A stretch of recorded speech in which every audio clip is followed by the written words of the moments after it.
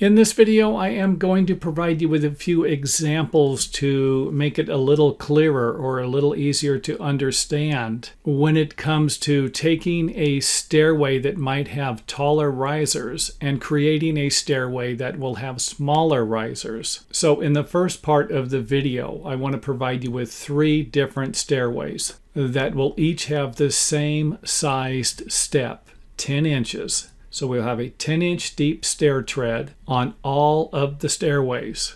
And in the first few examples, we're going to use a floor height that will work for our 7-inch risers. So here we have 7-inch risers, 7.5-inch risers, and 8-inch risers. And this is just to provide you with an example of if you had a 7-inch riser and you wanted to increase the size, then you might need to remove one of the steps. And the same will be true if you have a stairway that you want to reduce the amount of riser height. Then there's a good chance you will need to add another step to the stairway. So let's go ahead and start with our first stairway comparison, where we will have a stairway with a 7.5-inch rise and one with a 7-inch riser height. So 7.5-inch riser height on this one. And you can see where if we wanted to make the riser height a little smaller,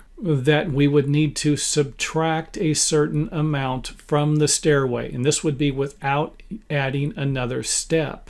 And in our next example, we're going to take the stairway with the 8-inch risers and bring it over and compare it to the 7-inch risers. And one of the reasons why I'm showing you this is to provide you with an example of why you might need to remove the stairway and rebuild it, because it could be difficult to subtract 2 or 3 inches from an existing stairway. And by the time you're done watching the video, you might even think that it's going to be easier to remove the stairway anyway and rebuild it than it might be to add another step to the stairway. So again, in this example here, we would need to subtract 1 inch and then 2 inches. Need to be progressive. 1 inch, 2 inch, 3, 4, 5, 6, and 7 inches. And in our next example, I'm going to use the stairway with the 8-inch risers and then have the last riser here 8 inches. And to do that, I went ahead and raised the height of the 3 floors. And keep in mind that I'm only using these as a reference to try and drive this point home. So let's go ahead and bring the 8-inch stairway over here and compare it to our 7-inch stairway, with the idea of having 8-inch risers and trying to reduce them to 7 inches. And of course, the first problem we're going to run into is that the height of the last step or the first step isn't going to work, which would provide you with a reason why you would need to add another step also. So here we have the same height for the total rise, except for the fact that each one of these last risers are going to be a little different in height. And yes, I will be getting to the main point of the video here soon. So just trying to wrap your mind around what it would look like if you had a smaller riser in a stairway that might have had taller risers without adding another step. And now for the grand finale, let's go ahead and add another step to the stairway. So here we went ahead and added one more 10-inch wide step.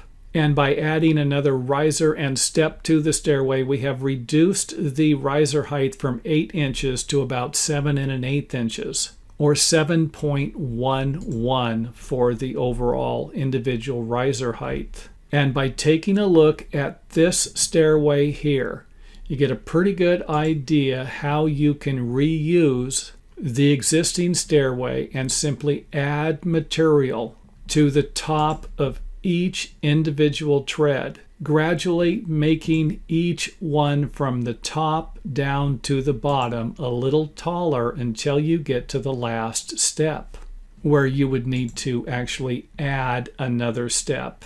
And of course, I need to point out that we are using stair steps that are the same size, 10 inches. Each one of them is 10 inches. And if you were going to make it 11 inches, then you would simply add to the top and add to the front.